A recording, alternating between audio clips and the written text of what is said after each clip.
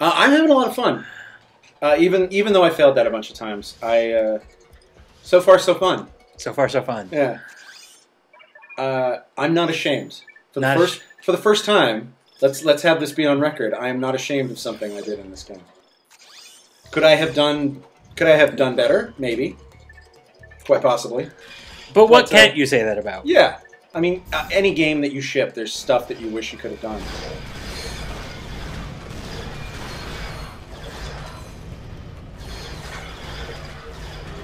Now that I'm thinking about it, I think this was Lloyd's level. I think Lloyd did the art. It's possible. I remember I talked to Lloyd recently, and I asked him to give me a list of the levels that he did. And he might have told me that this level is one of them, but I don't, listen. So you asked him to give you a list and then didn't pay any attention to it? No, not at all. That's my MO.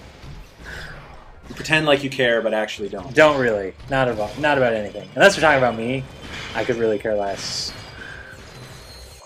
The gadgets. The gadget's not equipping, man. That's just too much to handle.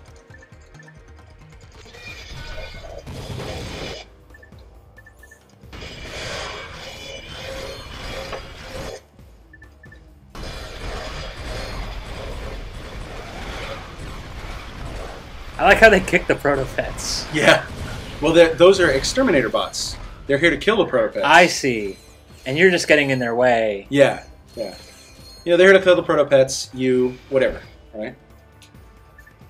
I'm pretty sure that as a Lombax, you're considered a pest in parts of the galaxy. Holy crap, dude. Max is able to get a ton of proto-pets on screen. Yeah. That was one of the... when the character modelers were making the proto-pet, one of the constraints they had was we needed to fit a ton of proto-pets on there. Because the whole thing about this level is it's overrun. Right. If you could only have 6 proto-pets on screen, then you're kind of hosed. So it's part of why he only has 2 feet, and like his skeleton isn't that complicated.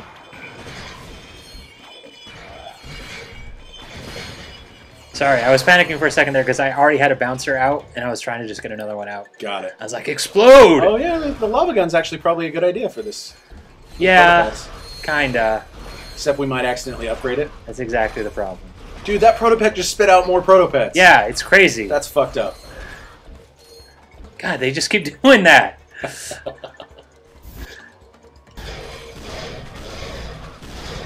They're all one-hit kills, though.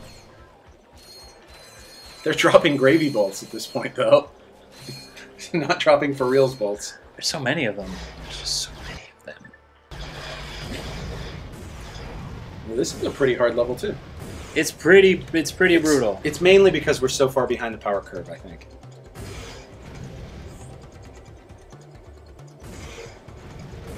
Look at that. You're approaching it very rationally. Good on you, sir. I'm doing my best.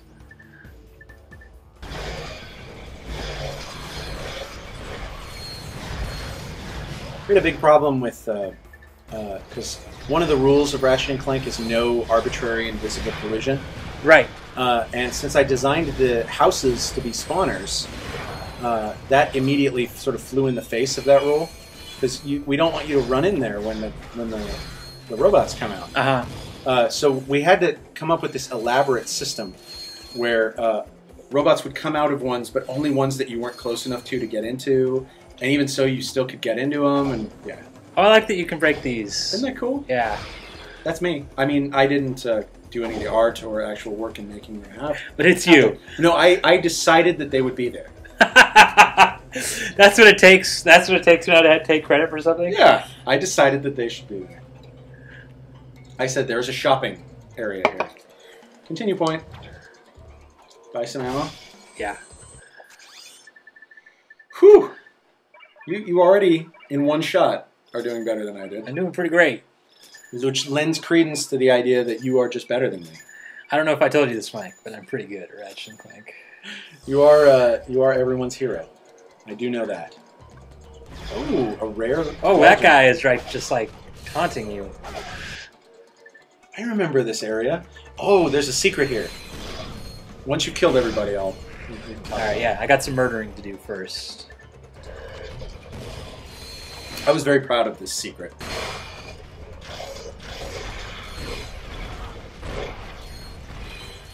Dude, your mini turrets took out those legs for you. They're good, man. I love that Max spent the time to make the robot tourists work in this area. Like, huge kudos to him on this, man, because without him... Okay, Terminator the water. Terminator the water. Yeah.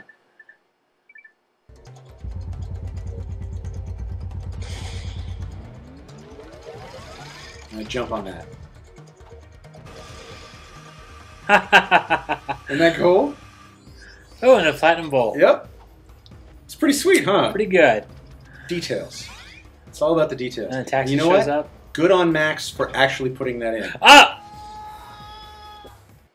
I missed the taxi. Really? Is that what happened? I had to jump half a foot, and I totally missed it. I'm okay with that. But, I mean, like, it's so... Making that thing into a grindable ice surface is so much work. Right. And for a stupid little secret that could probably be done otherwise, like with a glide, right? Right. Just kudos to him for doing that. Like, he really wanted to help make this level special. And so I think having a partner like that, like where Max really wanted to make this level awesome and I really wanted to make this level awesome, actually allowed us to do that. Right. This is a bank. Thanks to Lloyd for actually putting in the bank vaults. That was pretty cool. Now that I'm getting more and more into this, it really does seem like something Lloyd would do. Yeah. It does feel Lloyd-esque. I'm with you. I totally didn't design these setups. I think I'm right. Leslie designed these setups for me.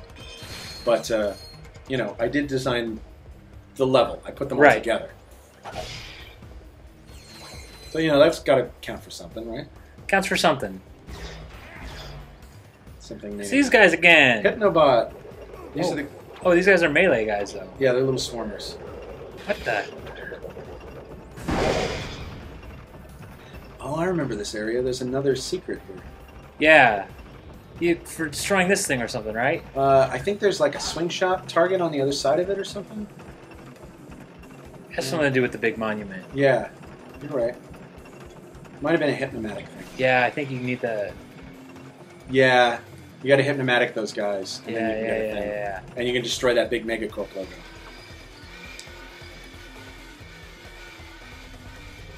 Oh, some style. Look at that. That was a good intro. Okay, I'm justifiably proud of this level. This is my best work in this game. I thought you said you didn't do this. What? I thought you said you didn't design the enemy segments.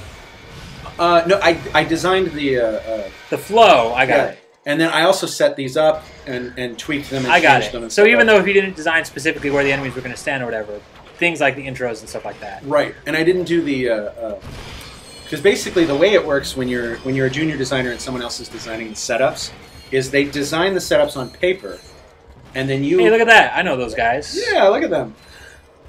They design the setups on paper individually, apart from each other. Right. And then I would take those pieces of paper and fit them together into a coherent flow.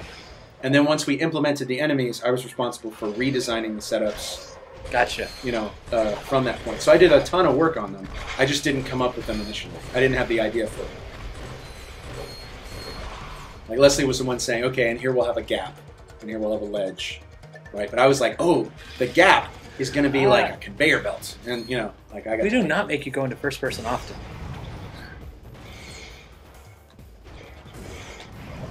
Feels weird that we do. You might be able to just go further back.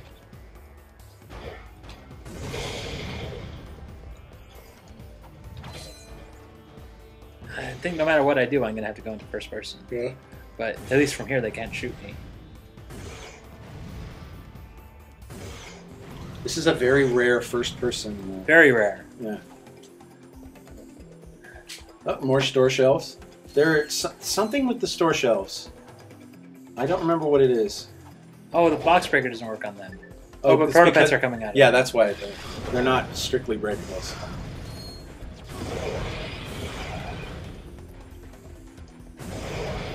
See, at this point, so for example, when Leslie designed this on paper, Yeah. she said, "Okay, there's going to be a couple, pieces of cover here, and then guys." And I said, "Okay, they're going to be shelves, and the protopets will be jumping off the shelves Got it. because Got it. they're in their protopet boxes for being shipped out as toys." So like there was a lot of the sort of choosing what was going to be where. Where's my stuff? Oh, there's more binary on here. Somebody please translate that and tell me what it says. I think Lloyd was into the binary. I think I might have miscredited. No, Craig definitely did. He did binary? He definitely did it in the Canal City. But I want to know what those boxes say. Somebody decode it in Centonium. Yeah, please let me know, because I'm not going to do it. I got more important Don't you things to do. understand binary as a programmer, Tony? Don't you speak the language of binary moisture converters? There's another Star Wars reference. I know. And I think I did it wrong. Yeah, some Star Wars fans are going to be really mad at you. Because they were moisture farmers, and spoke the language of binary language of moisture evaporators or something. Man, this is a long enemy section.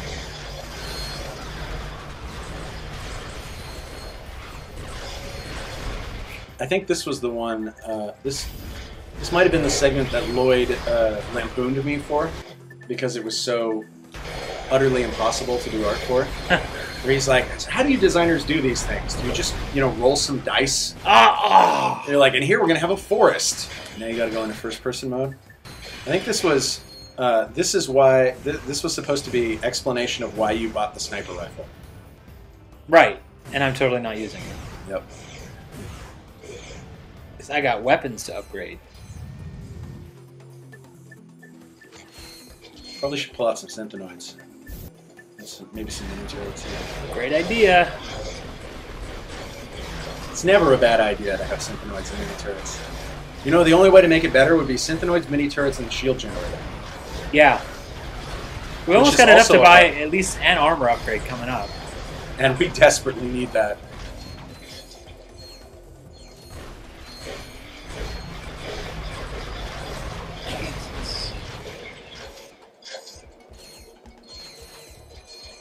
You got almost half your health.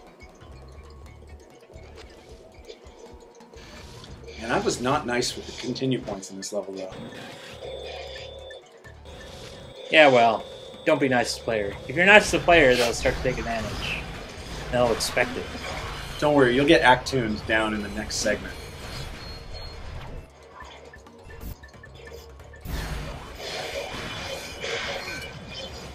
Come on!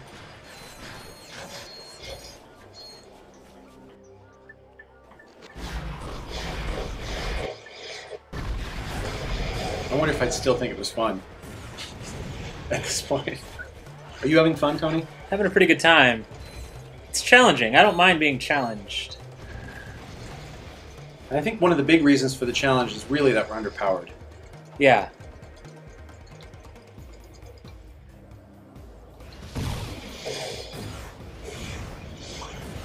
Oh, I see. You're going to take advantage of the misplaced cuboids. Yep. So the way, I might as well talk about that since we're alluding to it. The way that we would set enemies up in Ratchet Terminator is that your standard enemy had sort of 3 alert radiuses. Yep. The first one was when they would wake up and start attacking you, right? And then there was a slightly bigger radius than that where they would... You are getting very sleepy. And there was a second radius where they would fall asleep if you went out. And then there was a third radius in between those two where they would go into what we called an alert idle, where they would sort of look around for you so they didn't feel too stupid, like if you just crossed an invisible line.